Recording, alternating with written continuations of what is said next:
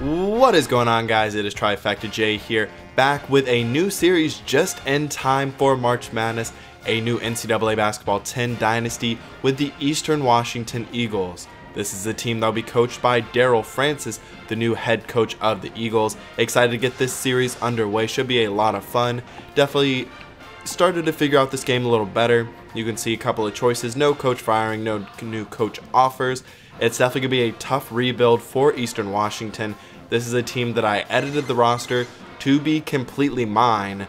And we'll also have a bunch of different rule changes here, at least in the slider set. I feel like what will end up being a good slider set. I have a better idea for this series than I did in the past.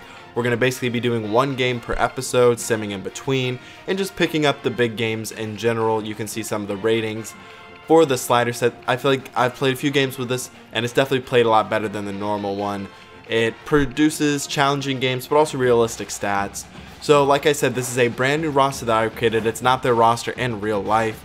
Just thought this would give me more of a chance to be more invested in this team right away, along with just create my own universe. So you can see we are led by Jerron Dunbar, definitely by far our best player. Then you have Hunter Campbell and a couple other starters who aren't awful, but overall this team, it's going to be a tough year one for sure.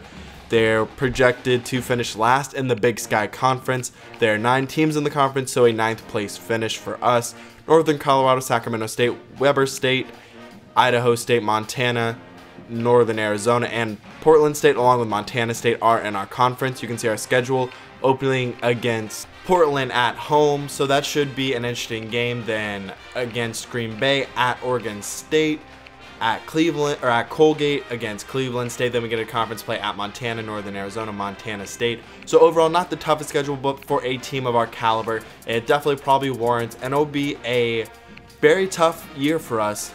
So for the training, we move on. Most of it's going to be focused in the backcourt on shooting, while the front court's main focus is on defense, trying to get better there, and then a little bit of shooting and offense. And then the split between those, most of it's going to go to the starters. We have to get some difference makers on the team in general other than Jerron Dunbar.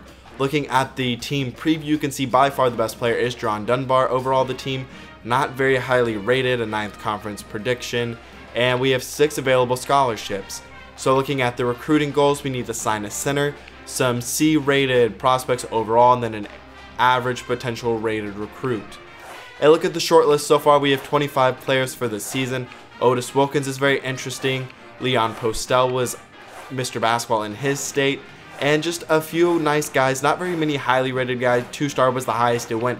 And guys, they were highly interested in us.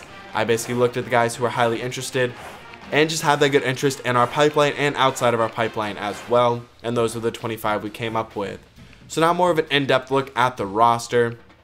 You can see there are actually some pretty good athletes on the team, but overall there are not very many difference makers outside of Jerron Dunbar. He is really our only offensive threat for the most part. Chance Renfro coming off the bench could be a nice shooter, along with Cameron Tyson. Does have some good scoring ability. And then down low, not the worst overall. And then we do have Robbie Ellis and Hunter Campbell, who are pretty decent rebounders. But now we move into a little Midnight Madness basketball, an exhibition to really look at this team before we get the actual season underway. It'll be the starters against the backups. So 5-on-5, we have 10 players on our team, so it ended up working out very evenly this year. You would expect the starters to win, but now we'll get underway. It'll be the backups to start out with the ball in the corner, being guarded by Jerron Dunbar, waiting, and then finds an open man. It's Isaiah Kane who scores the first bucket. Now getting trapped is Xavier Smith, who has the ball stolen, and down the floor it is Hunter Campbell on the bucket. It'll be Sam Hammond with the ball, now bringing it up the floor.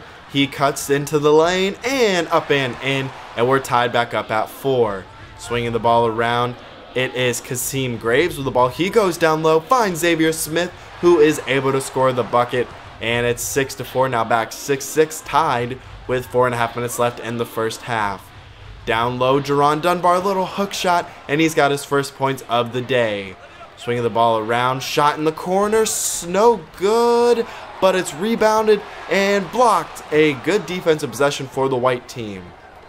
It's Smith with the ball. He passes it to Graves, who sets it up top. And Isaiah Kane once again cutting to the basket and has 6 points early on.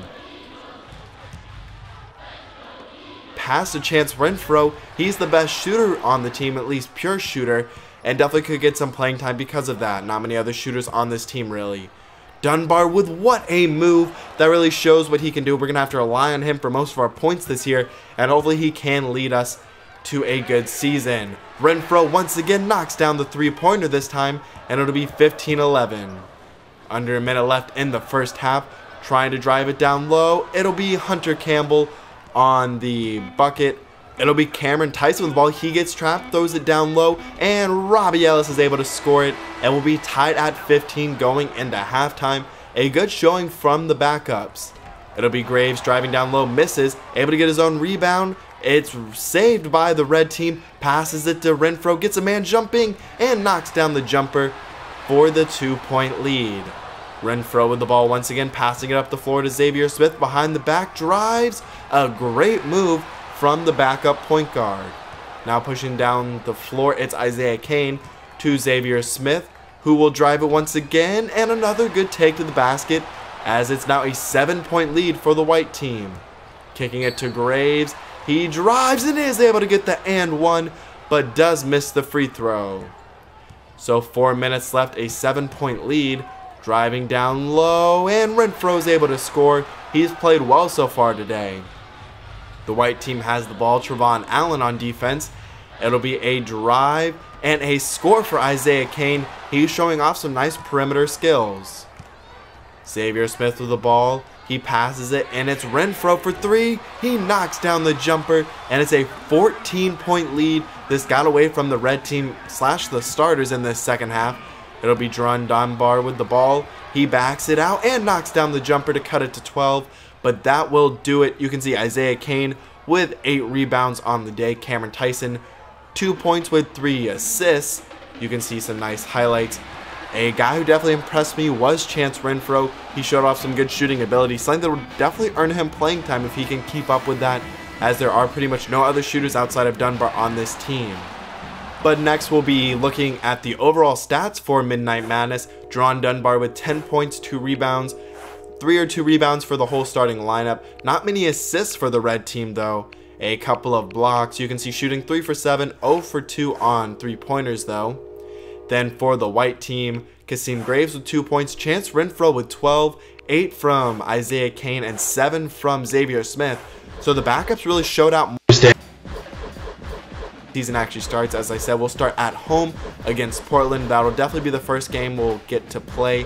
But then I'm not going to play every game. I'm going to probably try and pick 7-ish games, I would think, for this first season to really try and get through it. But which of these games on our schedule would you like to see me play? I'm thinking maybe 2 or 3 out of conference and then the rest in conference. Getting to know our conference rivals definitely could be fun. But overall, I'm definitely excited for this series. If you are excited as well, leave a like down below. Leave your comments on the series, the team, and which teams you would like to see us play. But I hope you did enjoy, 'cause I'm out.